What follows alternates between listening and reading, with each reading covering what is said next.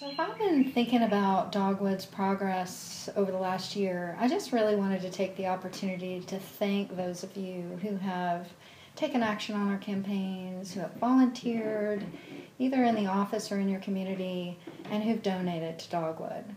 You know, just a couple years ago, the momentum behind burning forests as a fuel source for generating electricity was so powerful it almost seemed unstoppable. But over the last year, we've really slowed that momentum down.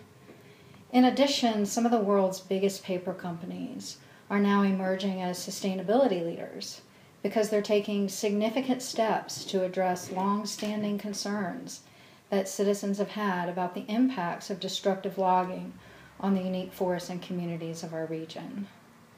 We've also built unlikely partnerships with landowners, forest industry, corporations, foresters, and even conservation groups who are now coming together and working to build a new forest economy for the 21st century. One that actually values forests, standing for their wildlife, water, and climate benefits. So I hope you'll take a few minutes and read our annual report, because it's as much about the progress that Dogwood as an organization has made as it is about the progress that you've helped to leverage.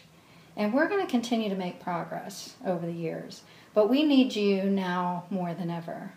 The 21st century and the sustainability challenges that we face demand a major scale up in the conservation of our forests and a new commitment to investment in forest protection.